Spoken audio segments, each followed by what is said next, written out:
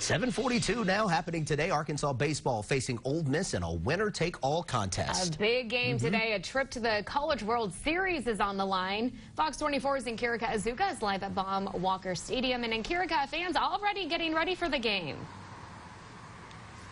Well, good morning, Chris and Caitlin. So I've been out here all morning, but these Razorback fans behind me have been out here for several hours, some even several days, including David Duncan, who we're going to hear from now, super Razorback fan. So talk a little bit about your love for the Razorbacks. I grew up here in Northwest Arkansas, and it goes as far as when I was with Charlie Battery, 1st and 142nd in Iraq. We flew a Razorback flag over our headquarters for the entire time, and I fell in love with the hog pen.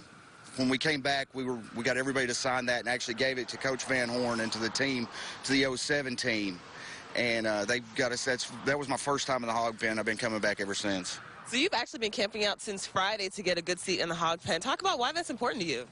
The people out here are amazing, and they kind of take care of each other. It's basically one big tailgate since Friday. So. And how do you feel about the season? Because today could be their last game, or they could be going on to the next level. How do you feel the season went? Oh, they've had a great year. It's going to continue. I think they're going to go ahead and handle their business today and go on to Omaha. Well, thank you so much, David. So the Razorbacks will take Ole Miss here at Baum Walker Stadium at 3 p.m. this afternoon. We're live in Fayetteville. Nkirika Azuka, Fox 24 News.